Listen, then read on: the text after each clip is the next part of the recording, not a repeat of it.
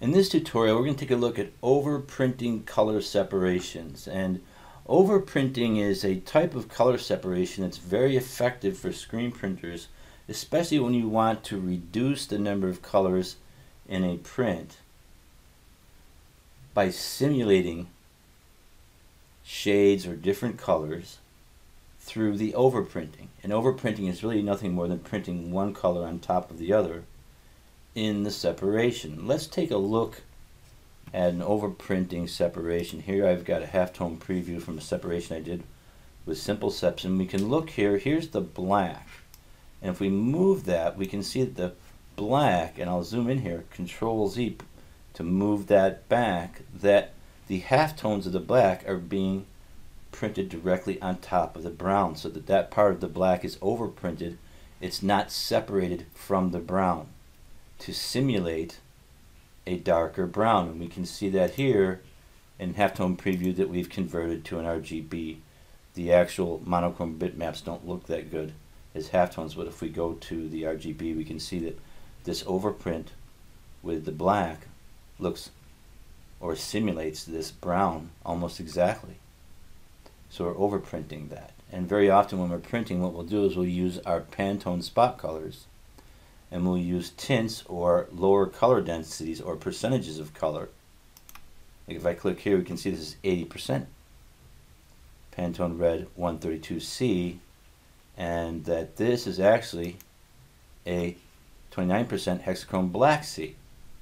Now right now the overprinting is being simulated in Corel. If we go to View and turn off Simulate Overprints, we can see where we have that brown color that we're using as an overprint. And I'll go back to View and go to Simulate Overprints, and we can see a simulation of what our overprint will look like, and there's the halftone preview. So by working with tints and overprints, we can bring our colors down but still maintain the look of the graphic without printing as many colors. For example, if I look at this Bulldog football here and I want to analyze this, so I'll bring up Simple Steps and I'll create a selection palette.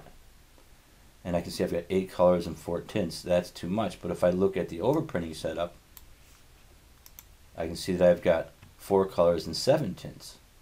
So I've cut the color count in half, but yet through the halftone simulation with the overprinting, I'm able to get a very good simulation or representation of the original graphic, but with a reduced number of colors. So let's take a look at how we'd set up the overprinting, and I'll just push forward here on my center mouse wheel and zoom in on the original art. I'm going to go to View and I'll turn off Simulate Overprints, and I'll take this darker brown that's on top of that lighter brown. I'll hit Control Z to move that back, minimize my simple steps, and I'll come and I'll fill that with a Pantone Hexachrome Black C. Now that's filled, and then I'll go down here to the fill color in the lower right hand corner of Corel Draw. I'll just double click on that.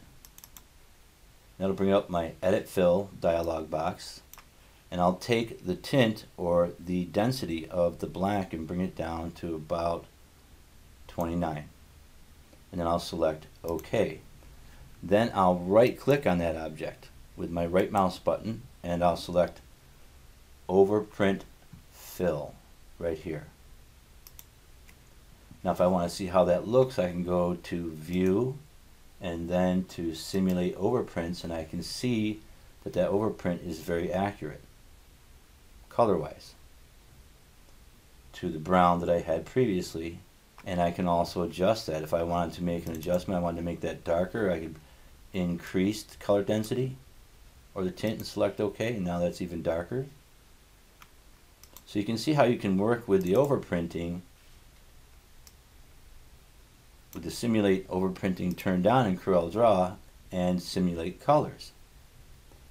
Now here for the lighter color, this is a Pantone 7503C, but I want to eliminate that and print that as a halftone of the brown that's in the dog's face. So I'll zoom in here and I'll select that brown, right click, drag that over that object, release, copy, fill here.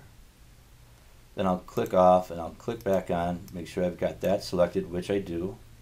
Control Z to move it back. Then I'll come down here to the fill and I'll double click on that again. Bring up the edit fill dialog box and I'm going to slide this back into the tints. So now it's a highlight and I've reduced another color. Now a lot of this can be done through simple steps, but I just want to cover the concepts of working with overprinting and tints to reduce our colors and give us some understanding. And this is really some fundamental stuff, but it works very effectively for getting your color counts down, especially the overprinting. And I'll select OK with that there. Now here, if I look at this, I've got some color here, and that's a 465C 100%. I'll take the color here, once again, right click, hold down, and just hover over that, and copy, fill here. Then I'll left click and select that, and that's on both sides of the eyes. Come back here to the fill again, double click, and we'll bring that down to a tint like that, and we can see that there, and that's OK. And I'll select OK, and then we'll go to this darker brown. That's another 168C 100%. Well, we can change that. We'll go to the hexachrome black C. We'll zoom in. We can right click on that and set that to overprint fill. Come over here to our color, double click, and we'll slide that down, and we'll get a darker brown in there, as you can see right there. Get a darker color with the overprint. So now we've got our colors reduced down, as we can see here and here.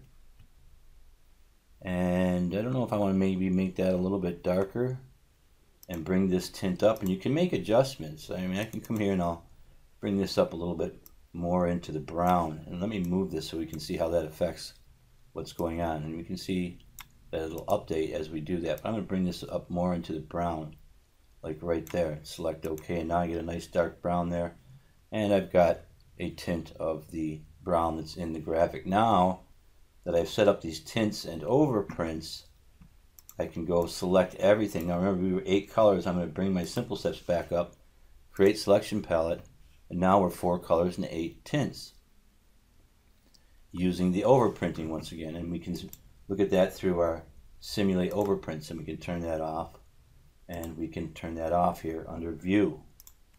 So that's how we use overprinting and tints to reduce colors. Now once I've done that, I could go and create my color separations, and we would see here in this brown, and I've already got the separations here, and I'll just right click and change that to a brown, and I'll go here with this brown.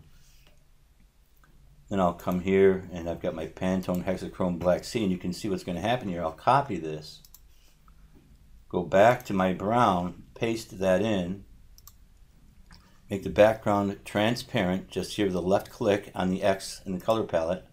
You can see we're printing the halftones directly on top of the brown, and that's your overprinting. The same thing's happening up here in the eye. And then we have tints here of the actual color creating our highlights or simulating our highlights. And once we take this halftone preview and we convert it to an RGB, it looks much better than the bitmaps, and we can see that we get very accurate representation using overprinting and tints of our spot colors or Pantone colors in CorelDRAW. So this is just a quick introduction to overprinting color separations in CorelDRAW. We'll wrap here, and we'll see you in our next video.